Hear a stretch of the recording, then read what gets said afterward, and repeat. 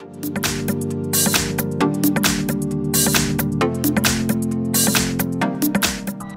front of me is REALME 9 Pro, and let me show you how to add a fingerprint on this device. So first of all, just open the settings, then find and select password and security, and click on fingerprint. Tap on continue if you truly want to add your fingerprint, but first you need to set some backup pattern, pin code, password, whatever you want. Let me choose pattern, and this is the backup pattern that I would like to apply. You need to provide it twice just to confirm, and after that all you need to do is to place your fingerprint on the sensor. The sensor is located on your power key, so just tap on power button till it's fully added. Lift your finger up, then put it on the sensor, and within a couple of seconds it will be added.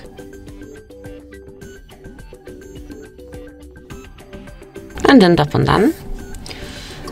And from now on you will be able to unlock your device either with this fingerprint only, just like this, or you can also use this backup pattern. So that would be all. This is it. Thank you for watching.